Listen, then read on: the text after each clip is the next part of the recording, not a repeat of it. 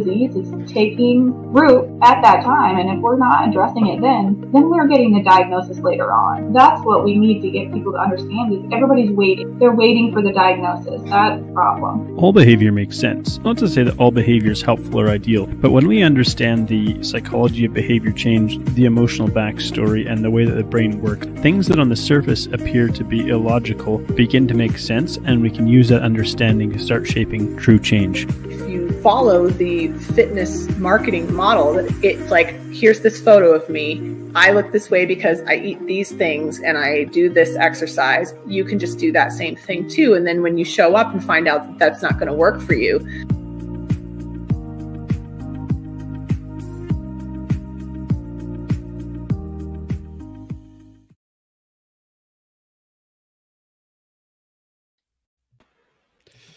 Well, I was so enjoying the introductory video that I forgot to throw us back in the studio, hence the slight pause if you're listening to the audio version of this. That's a great way to start another episode of Wellness Unfiltered. I'm Coach John McLernan with my co-host, Chris Wilkins, a world-class coach extraordinaire, and a very special guest today, Dr. Julia. I'm not sure if the last name is DiGangi. Mm-hmm. Okay, cool. And who is an expert in psychology far beyond my pay grade and educational qualifications, I believe, which is why that we wanted her to come on today. I'm actually going to toss the mic over to her, a friendly little lob, and say, Dr. Julia, if you wouldn't mind sharing a little bit of what you do, and then we're going to start grilling you, if that sounds like fun. Who doesn't want to be interrogated? It sounds like it's 20 questions live. I know. Yeah. Thrilled to be here. No, I am actually so glad to be here. It's going to be a fun conversation. I am a neuropsychologist by training. So what that means is I'm a clinical psychologist with specialized expertise in the brain. And the way I really think about my work is I think about three things. I think about the brain, I think about leadership, and I think about emotional intelligence. And the reason I think those things are, I in fact sometimes think if I should just say two things, because I think that leadership and emotional intelligence could easily be synonyms. Mm-hmm. And I think leadership is so important because all leadership really is our ability to have power over our own lives. So I think it applies obviously in corporate settings, in our work settings, in our relationships, in our parenting, the way we even show up in social media. So I think right now this conversation about leadership and emotional intelligence is so important, and I'm glad to have it with you guys.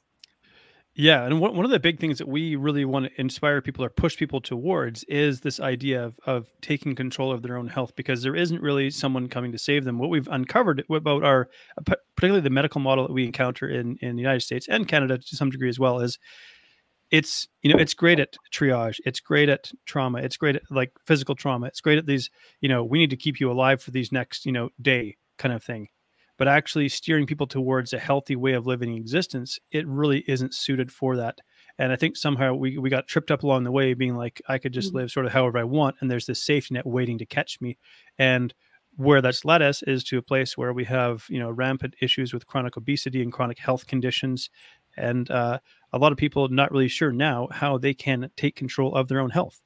And so thinking about this, and I actually want to dive into a little bit of how you pair leadership and emotional intelligence with sort of respect to an individual, because I think Chris and I talk about this expansive model of change where it really starts with our self and our internal environment. So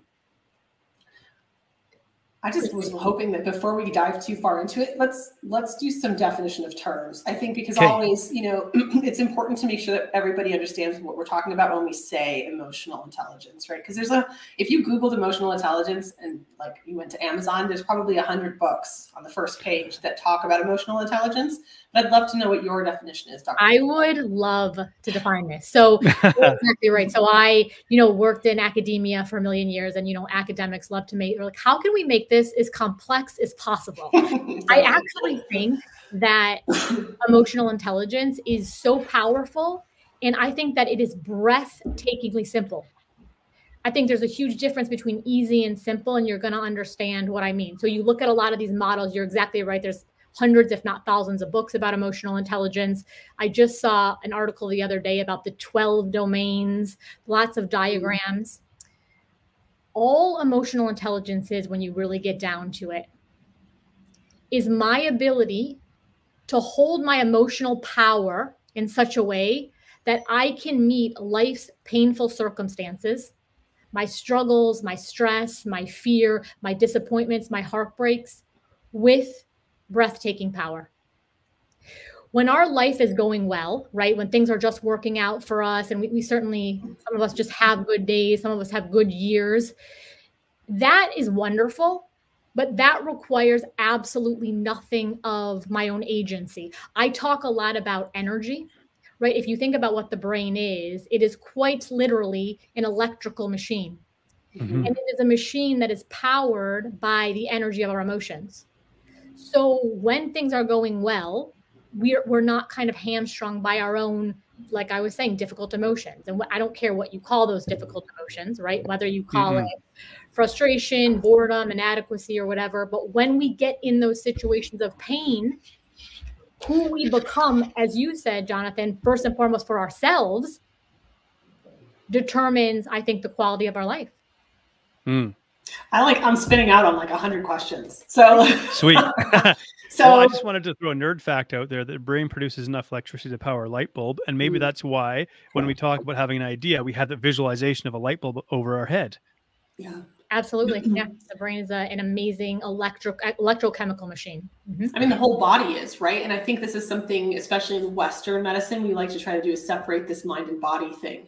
And they're just not, right? Like, and I think that people are starting to move more towards an integrated systems model than we were before. And I love what you said about how emotional intelligence is like the fact that your brain is using these emotional chemicals to drive your actions, right? That so encompasses for me what trying to teach people to understand and process their emotions is, right? It's like, why am I doing the things that I do? And how do I change that? And I think, another way to think about this is like, just to add, I think if I were to give another, because I can talk about emotional intelligence from a lot of different ways, but who do I become when I don't want to do the things before me that I know that I should do? Who do I become when I don't like the words coming out of your mouth? Who do I become when everybody else, whether it's my partner or my kids or people on social media, aren't doing it the way I'm certain everyone else should be doing it? So in those moments, we get agitated, we get frustrated, we get disappointed, we get angry, do you see what I'm saying? And if you think about the brain, it's I always say it's the most precious real estate in the world. It's less than, on average, it's less than 3 pounds. So even though it's a remarkable machine, it has to get efficient, right? So any bad feeling you have, whether everything from kind of like, mild annoyance all the way up to traumatic stress, the same neural circuits that give rise to bad feelings are the same neural circuits that give rise to bad feelings. So who do I become in these moments? And I keep calling this pain because I think it is absolutely the right word. Who do I become in these moments of pain is actually the measure of my power. Does that make sense? Absolutely. Yeah. And from a cultural perspective, like if you look through cultural histories, like of just different places and peoples, you'll see there's always mythology surrounding bravery, strength, overcoming emotional barriers. It's like, it's a huge fundamental function of us living together in society, right? It's the ability to like not have that first response, that animalistic first response, and always act on it, right? Like, and John loves to always bring up my cats, but if you annoy a cat, they immediately bite you, right? They don't think, gee, I really like this person. And I understand that like they don't mean to be making me irritated, but I just won't bite them this time, right? Like that does not happen, right? And that's one of the things that we tend to try to use to differentiate ourselves from the animal world. So I think the other thing that you said that's really interesting, and I'd love to hear how you tie this together, is this idea of leadership from this cultural perspective too. Because again, when we look through cultural histories and mythologies and things like just stories of generations passed down, there are always stories around leadership. So I'm curious why, for you, and when in your kind of research, did you kind of come up with the idea that like leadership is super connected to emotional intelligence? So like you are saying like all these things that are activating me. So first of all, I'm going to say one thing about like courage. So you're right. It's been this like lauded, esteemed value since the inception of human time, right? So we talk about these gorgeous concepts right now of courage or transparency or inclusion or authenticity. That's a big one, or vulnerability. The reason though, like the reason that people don't have courage in spades, and we want courage in spades, is the only barrier that stands between me and courage is my own emotional pain. In other words, if the reason it's so hard to be courageous is because it's terrifying. I'm going to say the thing in the room that everyone else is like actively avoiding saying. I'm going to be the person in the room who holds boundaries. I'm going to be the person in the room who does the thing that nobody else is going to do. And there's always a risk with that, right? So what I think can be so powerful for people, whether you're talking about physical fitness, whether you're talking about your relationships, whether you're talking about any type of change in your life, is I think it's easy to get kind of lost in the details of our life, right? Because there's always a million, our lives are complex. Yeah. But if you really kind of say the only thing that stands between me and the person I want to evolve into being is my emotional pain. And I think, you know, a really powerful way to think about emotional pain is it's just resistance, right? So, and like we get this so brilliantly on a physical, like I would never go to the gym and only pick up a 5-pound dumbbell and then be really confused and upset with myself that I couldn't pick up a 50-pound one. Right. But I think we have to train ourselves to kind of hold this emotional energy, and that is actually quite literally what it is in different ways. So I'm going to take a breath, and I still remember your other question, but I want to give you guys a chance to react. Well, I was thinking about emotional resilience. That's a term that I find myself using a lot with my clients, because when we look at the behaviors that people are struggling with, this is not an information problem. I say so many times, like we live in the age of Google. We live in the age of basically infinite information. Maybe the only challenge is sifting through it. But really, if anybody wants to know an answer to a question from an informative standpoint, we have access to that. So then we go, well, what is the real issue here? And I think you've summarized it really well. It's maybe this inability to remain present in the face of this really uncomfortable experience. And I speak from a very personal experience as a recovered sort of binge eating food addict who's been through trauma and PTSD. That it was, you know, it was so painful and difficult for me in that experience to cope that I just turned to eating food, trying to somehow make it all go away. So how might someone cultivate emotional resilience? So I think the great news is there's a lot of ways to cultivate emotional resilience. I think, you mentioned earlier, Chris, that like it's really the brain body connection. It's not just like one or the other. And I really think it's like the brain body spirit. So I think, wonderful ways to cultivate emotional resilience, especially in the case of something like trauma, is to process the trauma. If you think about what ways that are kind of useful heuristics in thinking about trauma is trapped energy. And it's energy that's trapped both in the brain and in the body, right? Trauma it's really, we are embodied. So our whole experience, like our bodies are the playing field of our lives. And one of the things I think is really important for people to know is trauma, the parts of your brain that remember trauma, the parts of your brain that even remember, and I don't mean, so I am most fundamentally a trauma expert. So I've done a lot of trauma work globally. A lot of my brain research focuses on PTSD and other anxiety disorders. So trauma is stored in the brain, and even, things that are stressful, like, maybe you don't consider it a trauma, but it's a memory that you haven't really been able to let go of. It's stored in a part of the brain that quite literally does not keep time. Right. This is why trauma is quite literally timeless. So something will happen to you tomorrow, and it will remind you of an injury as if the injury just happened. And people get frustrated with themselves. They're like, you guys, one of you made this point earlier. It's like, there's the knowing. This is kind of interesting, I think, for a neuropsychologist to say. There is a knowing of the brain, and then there is like a knowing of the bones.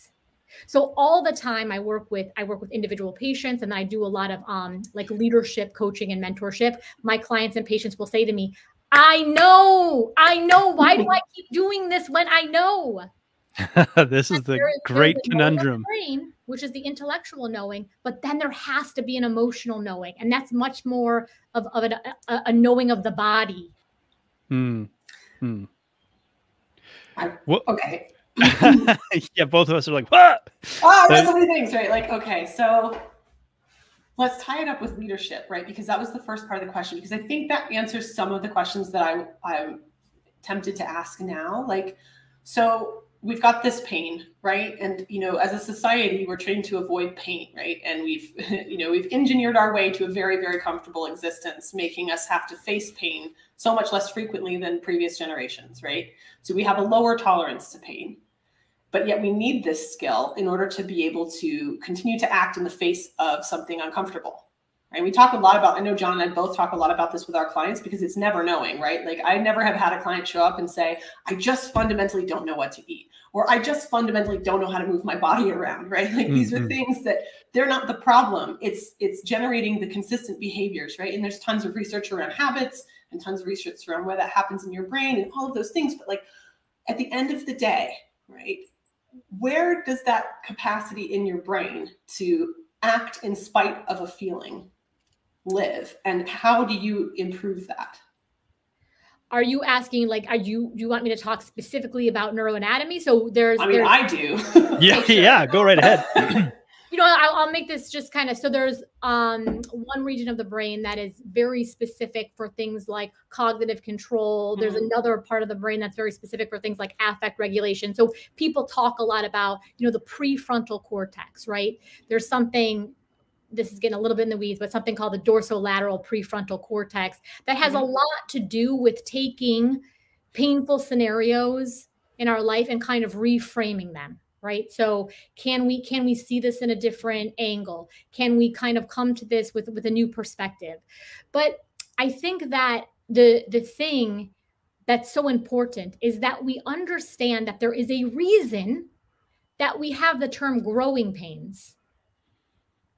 And that our life is this perpetual evolution. I always say we're on a journey with no destination, right? So there's always more to learn about ourselves. There's always more to learn about the world around us. And there's always more to learn about our own internal reality. But the reason, you know, you asked me about leadership, I think that I talk about leadership power and I talk about leadership energy, right? And all power really is, I mean, the definition of power is an ability to have an effect.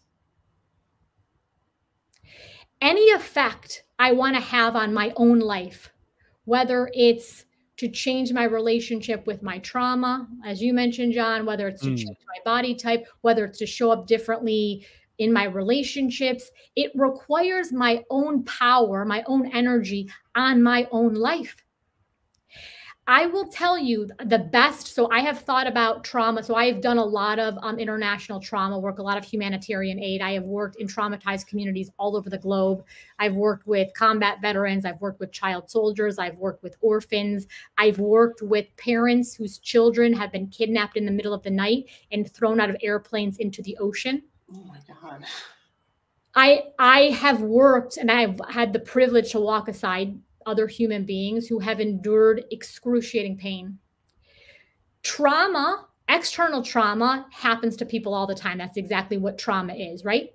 But we also create tremendous amounts of pain in our own life to ourselves. And the most powerful definition I can give you that I really think is life-changing for hopefully your listeners is all your pain comes when you divide yourself from yourself. In other words, I really want to speak up, but I keep my mouth shut. I really want to say no, but I say yes.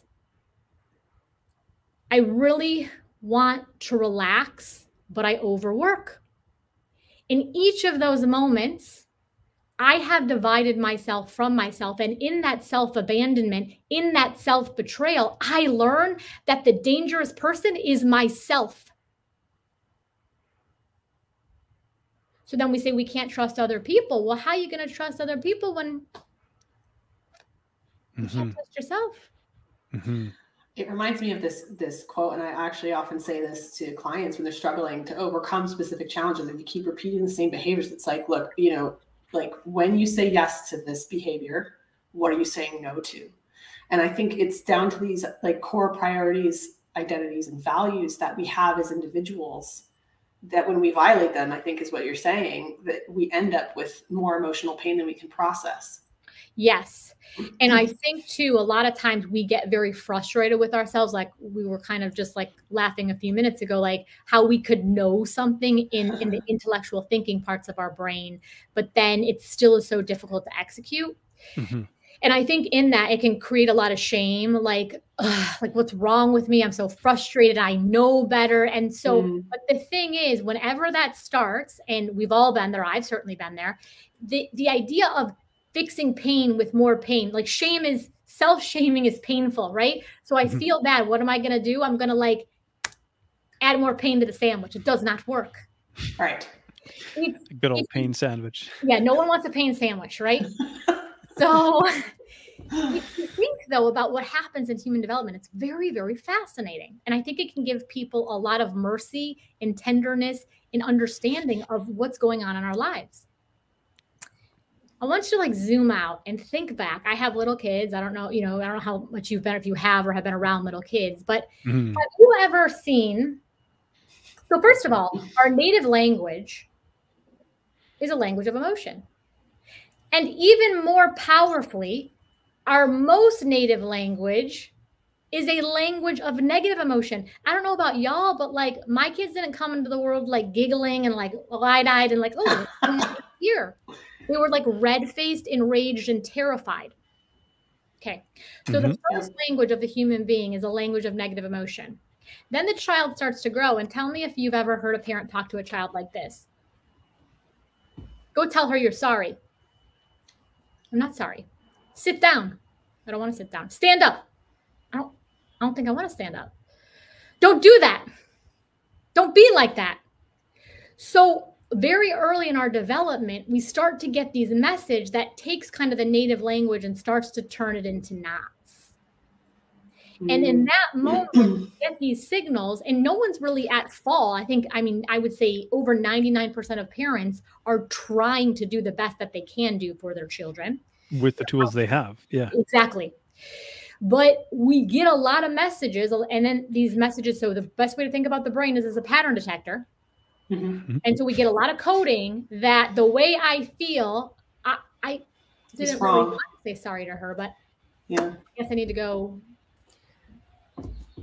Right? It's really interesting because it's like this really challenging balance between the needs of the individual and the needs of the group and the society, right? Because we do this as parents, as social programming, right? We actually, when we had our daughter, we kind of came at it from the perspective of like, this child came into the world as natural as a human being can be. And it's our job to like teach this person how to function in society, right? And we obviously said it slightly more amusingly and sarcastically than that. But that was the underlying thing, was like how that baby comes into the world is not okay enough, right? And once you step away from that and you think like those natural responses and emotions we have, we're constantly trying to deprogram them for people to fit into the societal model that we currently have, which I think is the root of a lot of our issues. John and I talk a lot about this kind of stuff off camera.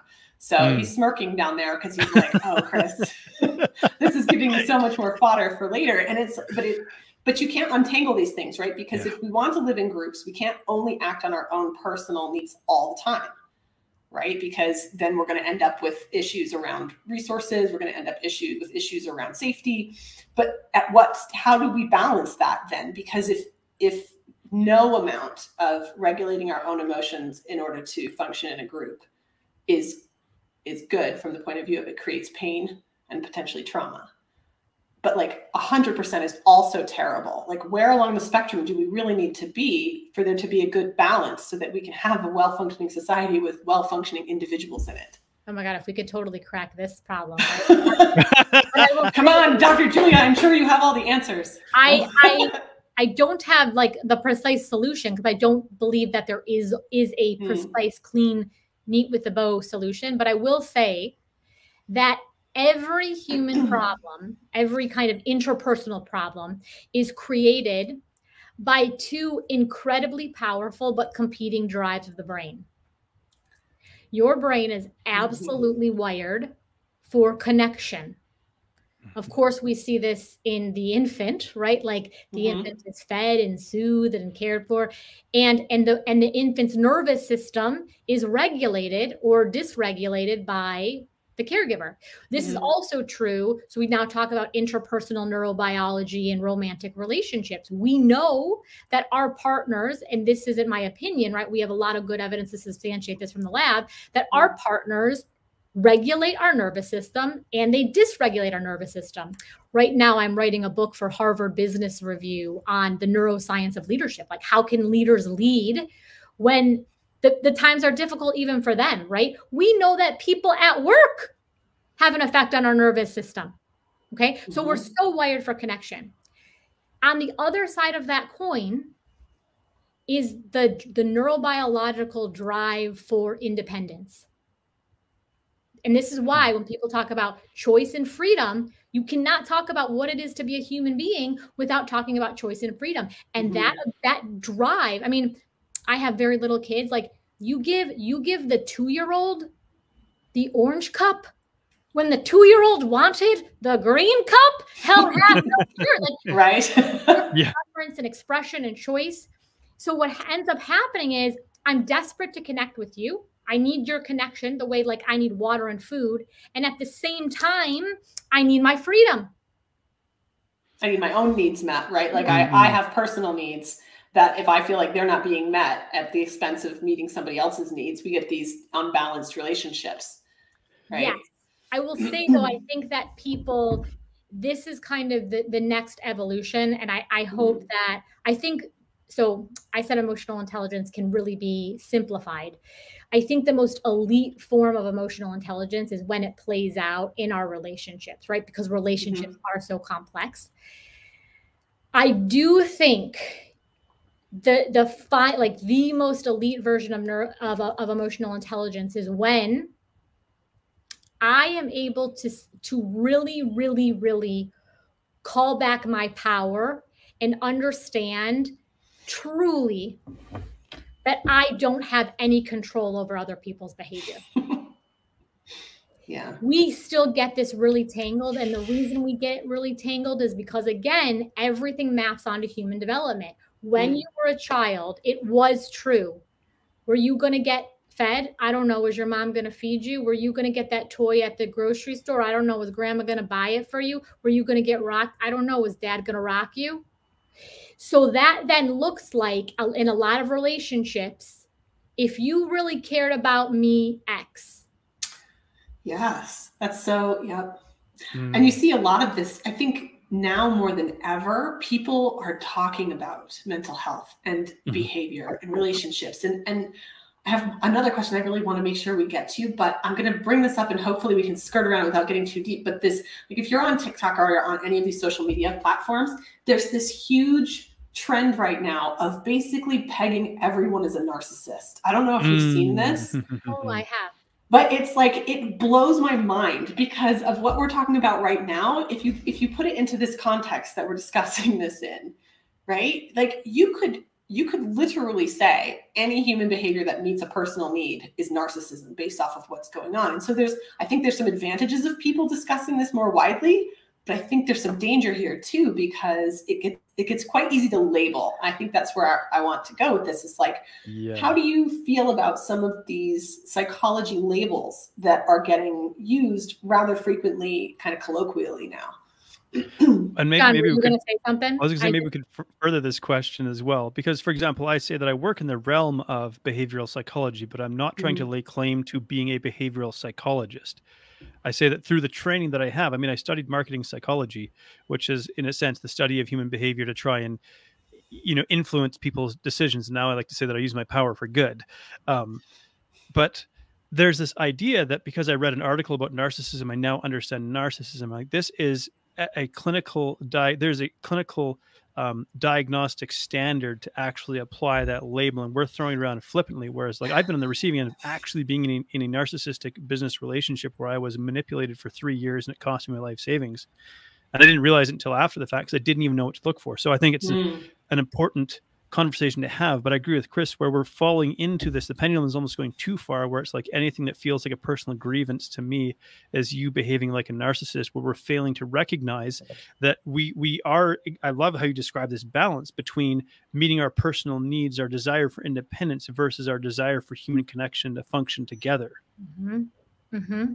So tell me, ask me the question again, so I can make sure I'm answering it as pointedly as possible. How do I feel about the fact that there's these terms? That we're throwing these terms around without really a true grasp of them, so that everyone with sort of some sort of slightly unsavory behavior is being labeled as a narcissist, when in truth, it's probably actually just falls within the normal spectrum of human behavior. Or trauma response, right? Because... Right. Or that everything is trauma. You know, as again, as a PTSD, I was nearly beaten to death. I would think that it qualifies as pretty good trauma. Not that trauma is a pissing contest. I don't mean that. But again, we fall into this temptation, and maybe actually here's where the real curiosity is why do we fall into this, where it's like, well, I want to be traumatized, or I want to have been victimized by a narcissist, and so on and so forth, because we think with our limited scope of understanding that these behavior patterns fall into these diagnostic criteria. You know, you said something, I think, in your promo that I completely agree with, that all human behavior really has a function. And I get chills every time I say this. If I had 1 million lifetimes to live, I would live it on this altar of human pain and power 1 million times. The goodness and the glory of the human spirit is a real thing. And overwhelmingly, people are trying to do good, and people are trying to make meaning out of their life. Pain is incredibly painful. And what it does to us is it confuses us. If you look at any of the neuropsychological literature, when we are in pain, emotional pain, when we're stressed or angry or sad or lonely, all of our good neurocognitive, our decision making, our problem solving, our ability to understand things, our ability to pay attention, it all goes... Okay. So I think when people are in pain, the organism, and I'm not now talking about human, I'm just talking about like living things. There's a reflexive reaction to say, get me out of this thing. And if I can in pain, when I'm in that chaos, I feel victimized, and I feel like I'm not in control. So if I can point to you and say, hey, you're doing this to me. If there's an origin, if there's a source, if there's a rationale that I can follow, I think that what it does for people in the short term is it gives them a sense of hope. The problem is, if that's not the real cause, then the illusion can become a little bit dangerous, right? Because I think it's this thing, and then it's not really that thing, and then I think it's this thing, and it's not really that thing, and I think it's this thing.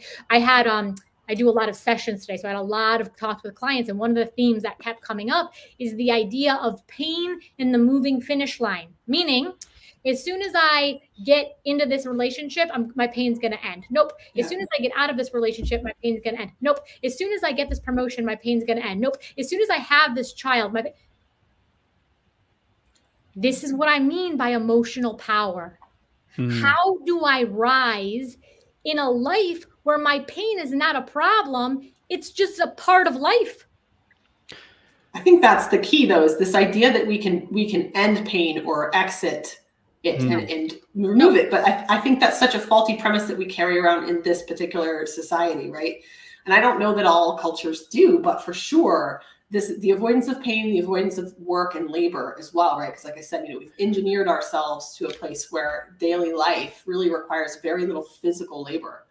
And I think there's kind of a connection there, because physical labor is uncomfortable. If you have to consistently go hunt down food, like, you don't want to do that every single time. You don't want to have to repair your roof when it's leaking, but you do these things to avoid more pain, right? It's not that no pain is happening, but you're on a sliding scale of pain rather than just being like 0 or all the pain. And I think until as a society, we can do what you're saying, which is like, understand that like there's no end to challenging things. There's no end to discomfort, right? Then it's hard to find your power.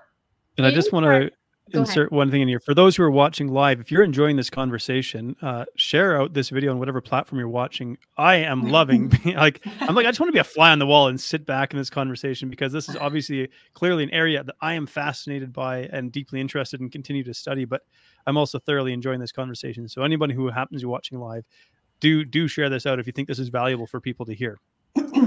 Chris, I want to kind of respond to something you said. So I don't know that I entirely agree, and this is why. So this is how I think about it, and I'd love to hear what you guys think. So I think that, well, this part I don't think. This part, the brain is really a pattern detector, right? So it's like apple, apple, apple, banana, banana, banana. Like, this isn't going to work. This isn't going to work. This isn't going to work. It never works out for me. It never works out for me. It never works out. So we kind of get, now I told you that the electricity that's really powering your brain is this electricity of emotion. Okay, so how do we take this idea that the brain is a pattern detector and emotion and really integrate it in a way that I think is life-changing?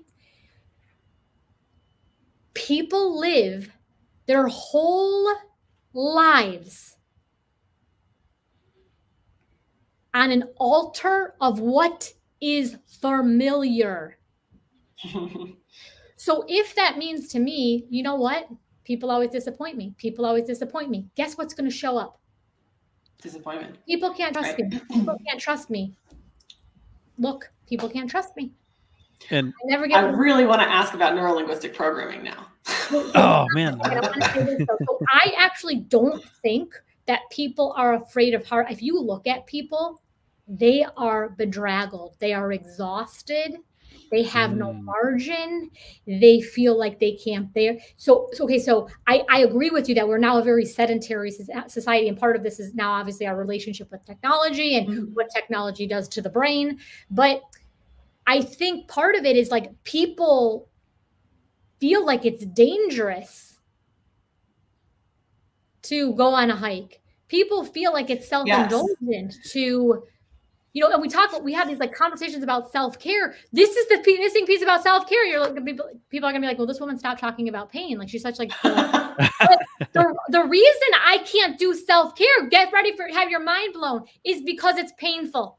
Yes, this is what I'm trying to say, actually. I think maybe to really take a vacation. I feel too guilty to go get a massage. Yes, I think that's what I mean by avoiding the difficult things, whatever that might be, right? And sometimes it's self-care things that are more difficult than continuing to exist in the type of pain you're comfortable with, right? Yeah. Yes. So yeah, I don't think I maybe articulated it well, but I think there's so many interesting things here. Like Well, you articulated something that I want to highlight here as well, and where we have very little margin. So let me just give you an example of a conversation I had today with a gentleman. You know, he's 33 years old. He wants to drop maybe 20, 30 pounds. So we go, cool, let's figure out what's going on in your life. Well, he works a full-time job in a very high-stress corporate position. He also runs a part-time business at 10 hours a week. He also volunteers at his church another 10 hours a week. He also has 4 kids and so on. Right. So we look at all of this and we go, if I was trying to hand you a meal plan or a training plan or anything like this, your brain's going to go F you, basically, because there's no space in there. And like, it seems like with so many people that I go to work with, like the very first thing I'm doing is I'm going, where the heck is there any space right now? Where can we find any kind of capacity? Chris, it's kind of like the too busy Ray, I think. Yes, totally. Like I was thinking that actually, and it's the case study I'm having to work through again for this next level as well, right? And it's very similar. It's, you know, expecting that 24-year-old expectations of this client that they had, right? Like, at 24, I was in the gym 2 hours a day and I was doing this and I was doing that. And it's like, but now you have 3 kids and a job and a dog and a house and all of these other things. Like, is it really realistic to expect yourself to be able to do exactly the same thing you were doing in a completely different life situation? You know, and I think that's another one of these, it's a habit problem, right? Like in my brain, those were my ideal habits. Like I was really happy with this set of things that I did, but I also wanted these other things. I wanted to have a family and I wanted to have a career and this kind of, you know, evolution of my person, but I haven't let go of some of these other parts. I'm always trying to add, right? So I think you're right about I haven't really kind of thought about it this way, but it's not that people are pain avoidant. It's that they're not good with different types of pain. Maybe is that more a better way to say it? Like they're good with familiar types of pain. Yes. So people will stay because like, just like think about your life, think about people you know intimately. Like it is not uncommon that people stay in relationships that don't feel good to them, that people do things that don't feel good to them, that people stay in jobs that don't feel good to them, that people get into conversations that don't feel good to them. So it's not, there are some very powerful similarities between mental and physical pain, but there are some distinctions, right? If, most likely 99.9% of us, if we put our hand on a hot stove, we would pull our hand off and we would not do it again. That's called one trial learning, right? But when it comes to the brain and its pattern detection, if you think about what is familiar, this is how the brain works, okay? The brain says, no matter how bad it made you feel, no matter how disappointed you are, no matter how much you know that you're built for more than this, at least we know that you can survive. And this other option that you're proposing to me, I hear you. And yes, on some days it does sound very, very convincing. But the problem is I'm not sure we're going to survive it. And then the part, like the thinking part is like, it's a new job in a new building, 2 buildings down. Like people don't die from that. And your brain's like, you never know. You know, relationship. Well, you'll probably die alone under a viaduct and no one will ever touch or look at you again. Don't leave. So we come up with these narratives that at the most fundamental level are paradoxically enough, quite self-protective.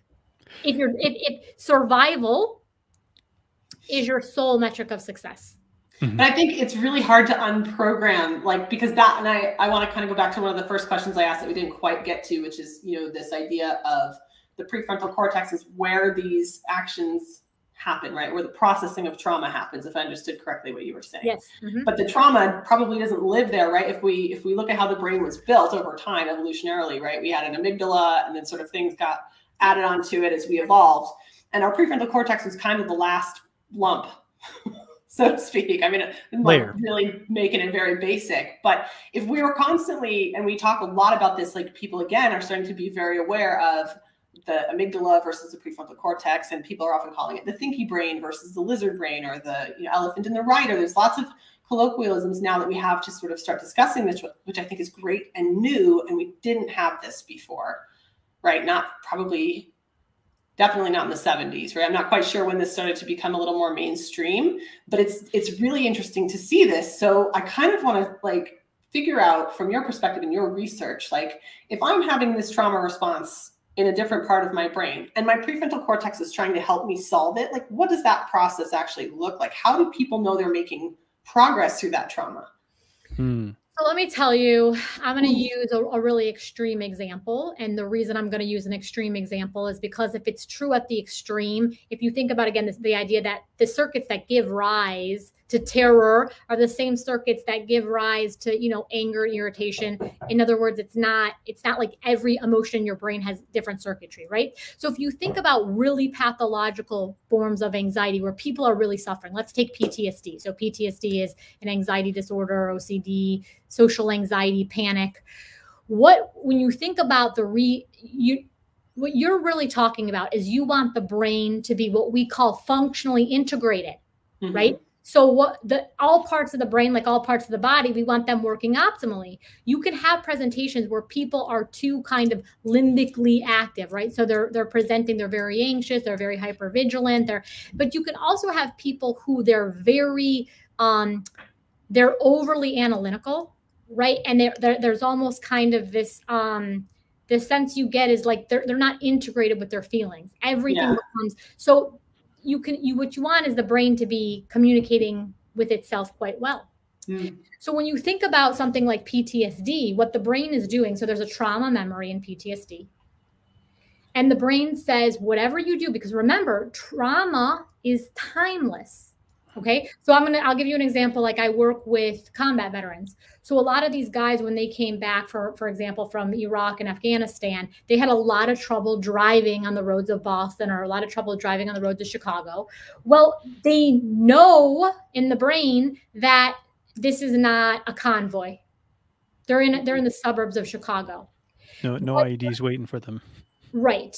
But the part of the brain that does not really remember time, its sole focus is to generalize danger so that it can have this very vigilant safety response.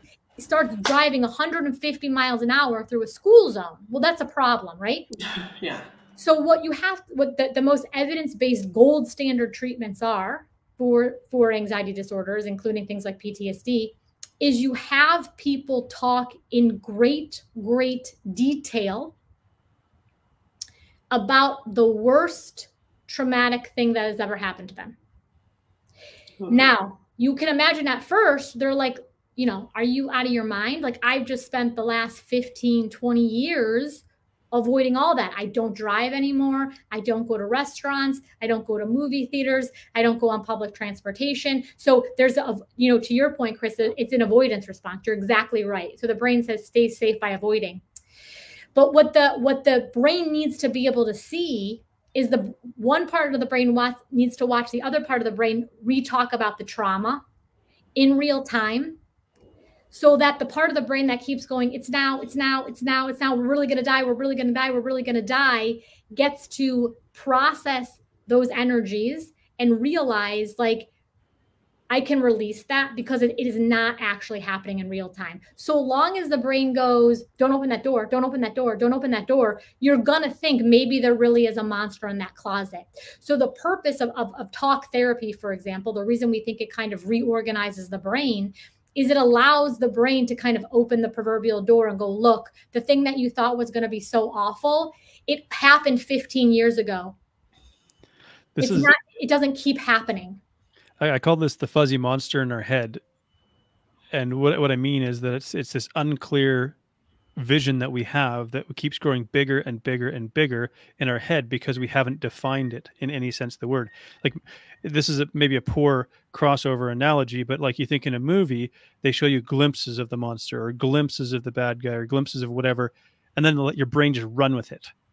I think that's a brilliant analogy. I think that's spot on.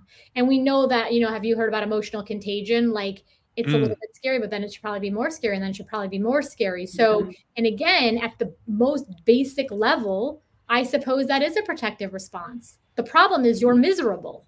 Mm-hmm. So it sounds like somehow the act of using the language center of your brain to sort of move this around, yes, helps you process it then, right? Because you're using, I mean, obviously it's not even part necessarily of your prefrontal cortex, your language center of your brain, but you're getting it out of the fuzzy monster space and into another, like, lighter, opener, more public space. Yeah, the part, that's a word. Language is a frontal function, and so by using linear language, if you really think about what you're talking about when you're doing, like, for example, talking about your stress to your partner, or going to therapy and talking to a psychologist about your trauma, is you're talking about sensation. Mm-hmm. So, do you understand what I'm saying? Yes, totally. No, I just have another question. So then, all right, so if you can get it out linguistically, right? Like, you could also get it out with your other senses then, right? So this is where art therapy comes in, or some of this other stuff. Is that as effective as processing it linguistically? So the gold standard, meaning the treatment that has the most, and like various types of treatments have been looked at. But if we're talking about PTSD specifically, or we're talking about OCD, or we're talking about panic, the most evidence-based treatment is really this model where you are talking about your hottest spot of the trauma. Would art therapy work? I'm speculating, so I want to be very clear about that. But if I were to draw a picture about the hottest spot of the trauma, could that work? I don't see why not. But you have to get to the very part that you thought you couldn't tolerate, right? In other words, my emotional power, my emotional recovery is only as strong as my most challenged part. If I could run, a 7-minute mile, which I can't, if I could run a 7-minute mile, if it weren't for my knee, then in order for me to get to the 7-minute mile, I have to deal with the most vulnerable part, which is my knee. It's the same thing when we think about how do we deal with the struggle and the stress and the strife in our life. It's like, tell me what the weakest part is.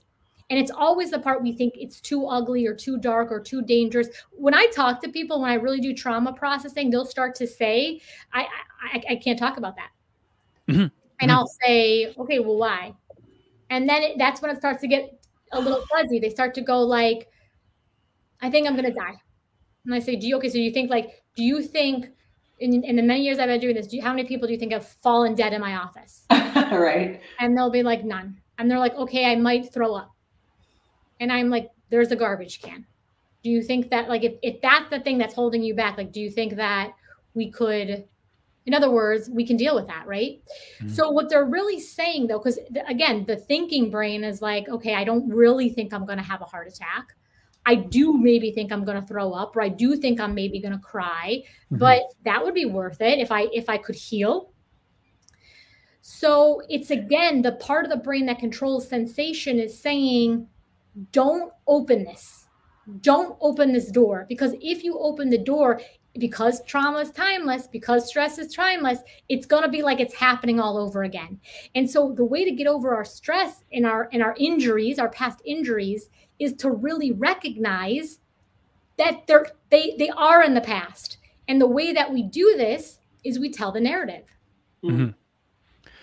You described, and I find myself seeing this very often, like our brain, one is a pattern detector, but it's also like a meaning-making machine. So we create stories to try to illustrate or describe our experience or to explain our patterns of behavior. And so I think there's real power in this. I wanted to shift gears just a little bit because, man, there's like so many more things. I'm like, we're just gonna have to have another one of these conversations. But you talked about brain, body, spirit. I wrote down the words like mind, soul. So there's certain parts of the human experience that are somewhat intangible. Like maybe we can describe it as electrical impulses, but like when we describe a mind, like this somehow this sort of consciousness, it's not something that we can pull out and kind of put in a jar and weigh. You know, how would you, in your estimation, your experience, how would you describe something like consciousness and sort of where it comes from? Oh my gosh, my old mentor, this question used to drive him crazy because he's like, you know, I mean, it's understandable that people always want to, I mean, who isn't interested in human consciousness, right? But what is consciousness? I don't know. I mean, what is the energy of life itself? I was just pondering this in the shower today, and I was thinking, like, you know, this is just still out there. Like, there's just so much we just don't know yet. And I think we've come so far in the last 20 years with the ability to do better imaging and to see, you know, to conduct better studies on this stuff and to have more and more people who are interested in these fields. I think there's been a ton of progress, but, you know, we're just scratching the surface. Well, totally yeah, I mean, there's really fascinating. So I don't know if you guys have ever heard of like prosopagnosia, but it's a condition where, so facial recognition has its own geography in the brain, right? Because face recognition is so important. There's like rare conditions where people cannot recognize. So let's say you had some kind of brain insult or you've had a stroke, you cannot recognize people's faces. So, you know, you might have been married to someone for 50 years. They call you on you'll see people do these experiments in labs. The spouse will be standing there. They'll be like, I don't know that person. And then you'll show them their hand and they'll know who it is. Or they'll call on the phone and they'll know exactly who it is. So it's just, so my point here is, what is consciousness, right? Yeah. Consciousness, if I had to, and now I'm speaking way above my pay grade, but I think it's the energy that builds worlds. We've been in evolution for 13.8 billion years. Like, I can't explain it, certainly. Because you talk about like the spirit. Like there's this intangible element to the human experience that we really can't quantify, and yet it's such a crucial part of trying to make sense of our existence. You know, this idea of like trapped energy. Well, where is that energy, you know, trauma being trapped energy? Where is that energy being stored? And so I'm asking this question kind of selfishly because, you know, 16, 17 years ago, I had 2 motorcycle accidents, and both times I've injured my left hip. And now in the last year or so, my hip has started giving me all manner of grief for no really explainable reason. There's no immediate acute injury to it. And yet I'm having trouble with like walking and loading. Like I can walk, but any kind of loading, any kind of shifting, things like that. So there's all this pain in my hip, and we've had scans and we can't find anything structurally wrong with the hip. And yet there's something going on there. And I go, is this connected to that somehow? And how the heck did that get connected 17 years later? You know? So sometimes, I don't know if you've ever encountered something like this.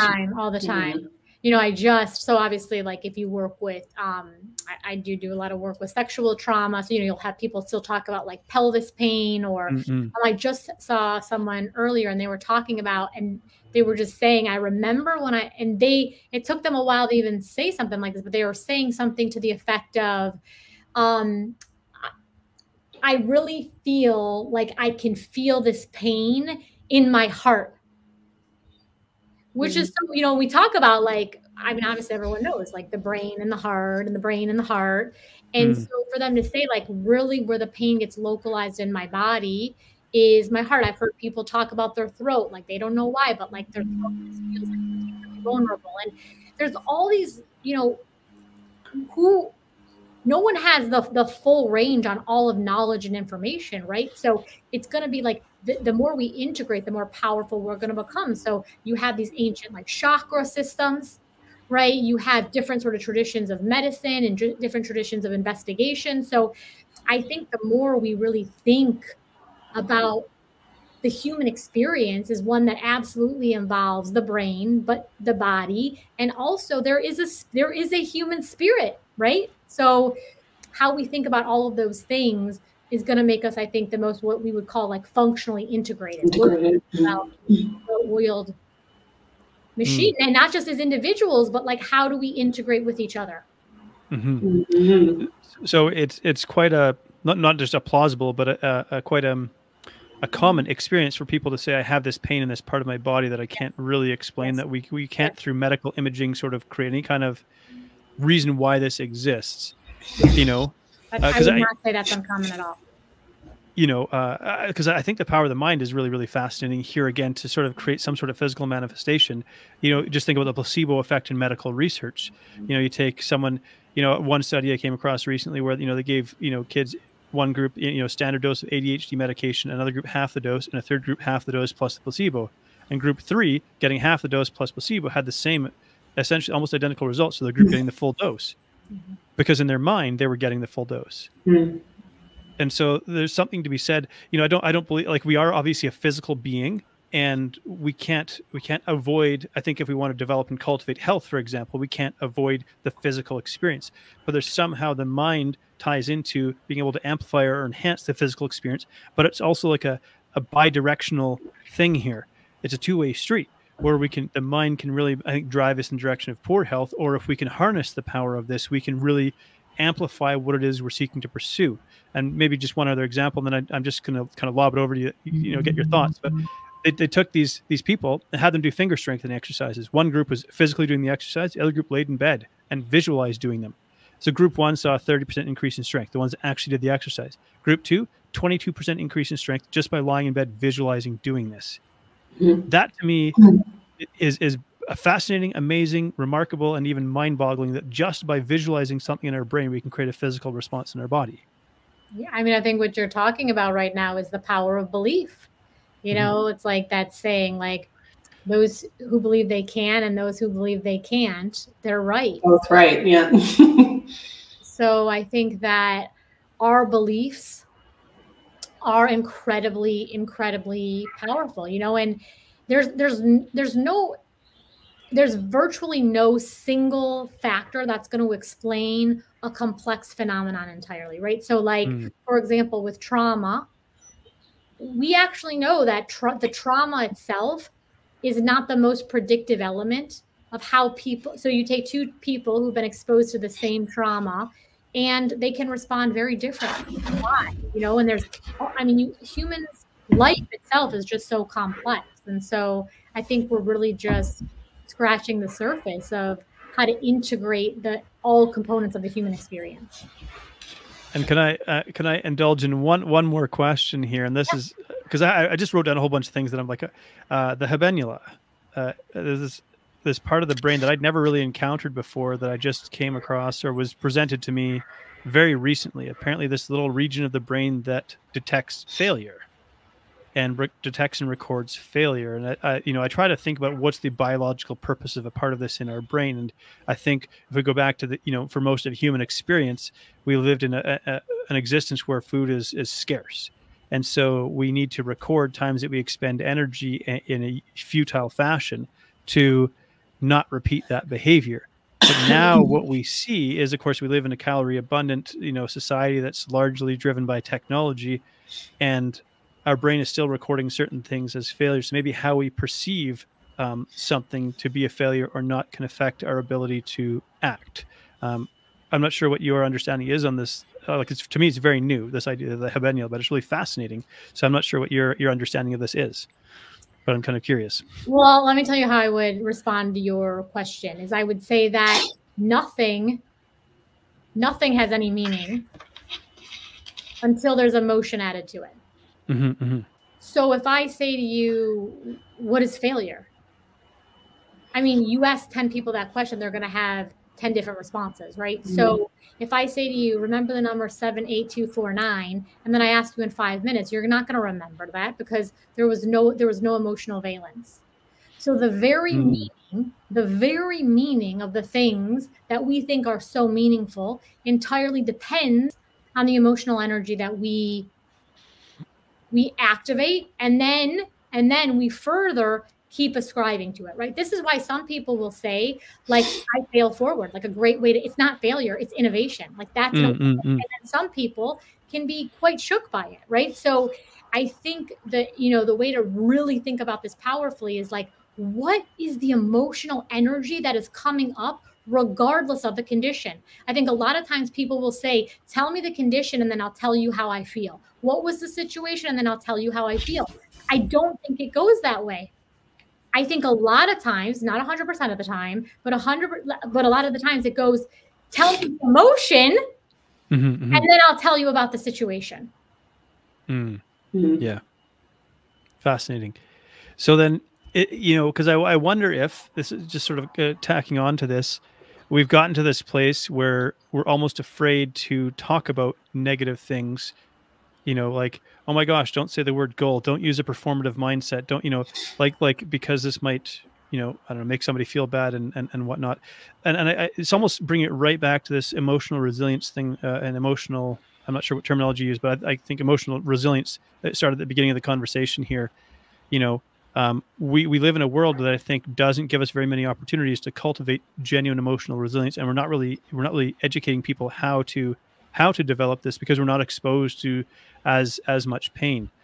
And so, are we not exposed to as much pain, or is it just really different than what we're programmed to respond to? True. Yes, thank you for picking up on that. I think or I look at like maybe what life looked like for people in generations past, where it was like children died and people starved and so on, and we don't see this as commonly in our modern first world living conditions, right? We have the internet, we have electricity, we have all of this, and so I wonder if maybe not that I'm wanting to go back to 1,000 years ago when if 4 out of your 10 kids were going to die, but maybe not being, we're so sanitized from that. I wonder if that's inhibiting or to some degree our ability to cultivate emotional resilience, or am I off the mark here? Yeah, I don't know that I would agree with that. So I think obviously, certainly, our technology has gotten better. Mortality rates have decreased substantially, but I think that, I don't know. I think that there's something, all of this is an evolution across generations, right? We're talking about who knows how long, like the evolution, like I said, we've been in process for 13.8 billion years. What do we look like in another 200, 2,000, 200,000 years? I have no idea, right? But I do think there's something to be said about, in every evolution, if you look at it from a certain angle, it's going to look messy. For the first time in history, I think people are talking about native emotional sensations, about fame, about pain in different ways. Does that then create its own challenges? And maybe do people, yes, things can certainly get out of balance. But I remain very optimistic that I think that this is such a healthy evolution. And then you did say something I agree with 1,000,000,000%, is why, for the love of God, are we not teaching emotional resilience, emotional regulation, how to really think powerfully about our own pain at a very young age when the brain is actually the most plastic, right? It's so, we learn languages earlier when we're children. So why do we not have gorgeous curriculums around teaching this idea of emotion regulation? I mean, if there was one skill I could give the world, right. Yes. Emotional intelligence, like how, when I get disappointed, upset, hurt, what is the most powerful way for me to respond in a way that protects me and protects the integrity of the people around me? With a middle schooler, this is definitely something I'm working really hard with my daughter to try to work on these skills for her, because I feel like this is one of the things when I was in middle school, I was not in any way aware of or in any capacity capable of, right? And no one around me was either. And I think it's like, she's already had a few middle school kind of drama moments, and there was a bit of a bullying situation. And we worked really hard on the tools to deal with that and what to do and how to process her feelings when she would come home absolutely distraught with this, and in the end, she kind of said to me a couple of days ago, because the bully is now out of the picture and she's found a new friend group and all is well. She said, I can't believe how painful that was. I swear, these are her words. I can't believe how painful that was and how simple it was to change it. She said, it just felt so hard to do it. And I was like, oh, that is so magical. Like what you just said. Wow. That just blew how old's your daughter? She's 12. Okay, your 12-year-old just blew my mind. She could give me some pro tips. I'll give her a call after this conversation. Yeah. And it was one of those, I was absolutely speechless as a parent for not the first time in my parenting experience, but that was not expected. Right. And it's out of nowhere. We were just sitting on the couch. And so I just thought to myself, this really is super powerful. And her school had tried to do a bit of a curriculum around growth mindset versus fixed mindset, and she absolutely rebelled against it. So I'm not sure what it is that she's picked up differently from what we're doing versus what the school is attempting to do, but there's so much opportunity here, right? And these children are capable of it. I think that's the thing. We sometimes minimize what we think children are capable of. But I've not really ever called her a child. I always call her a tiny human. And it's because I think I want to get rid of that idea that children are different from us and they're not the same. And they don't have the same feelings or responses, or their brains aren't developed enough for these concepts. And I rail against that quite a lot, because as a kid, I found that very frustrating. So obviously that's personal, but it's really interesting to watch her evolution socially, because she's kind of come up with these tools a bit more. Like, I'm no expert. I know just enough to be dangerous, really, but I was blown away by that response and the fact that this is really something teachable. This is teachable. It is. Yeah. Wow. I love that story. Well, it's been an absolute pleasure. I would love to explore more of this in another conversation. Thank you so much for being really generous with your time, Dr. Julia. Yes. It's really. I love that I get to like throw my thoughts into a room with other people and put them up to scrutiny and have other perspectives offered to me, because that's really where growth comes from. And so for anybody else who got to enjoy this conversation, that's a bonus. But for me, I was like, wow, this is phenomenal. So I really, really genuinely appreciate that. And maybe just to kind of close things out, I wonder if we could throw it over to you and just say, if there was one nugget that you would like to sort of kind of condense and share with people that they could take action on from what they've heard today, what might that be? I would say to really get clear about what, this idea of emotional power. So what do you want? What does your leadership in your life look like in its best expression? What do you desire? Where do you want more authenticity? Where do you want more excitement? Where do you want more vitality? And to really get curious about the emotional sensations, the emotional pain that is probably one of, if not the biggest obstacles to delivering you the life that you desire. Amazing. Excellent. Thank you. Yeah. Thank you so much. That's been amazing. And thank you everybody for tuning in. I hope you've really, truly enjoyed this, and stay tuned for another episode coming your way. You're starting this Deep Health Academy. Try to start to change the narrative around what it means to get healthy and fit and to lead a fulfilling life. Because in the end, this is what our clients come to us for, whether they think they want a six-pack or not, right? Like, for the vast majority of people, if they do manage to achieve that goal, they still are the same person they were before they had a six-pack. And a lot of the issues that they were feeling haven't been resolved. So there's mindsets, beliefs, identities, and we have to bring them into our conscious awareness if we're going to create change. The process of bringing it into our conscious awareness can be uncomfortable because now we're going to see our flaws as they are. We're going to see ourselves without the filter. But with compassion, we can look at it with a curious desire to understand. And so compassion and awareness is where we create transformation.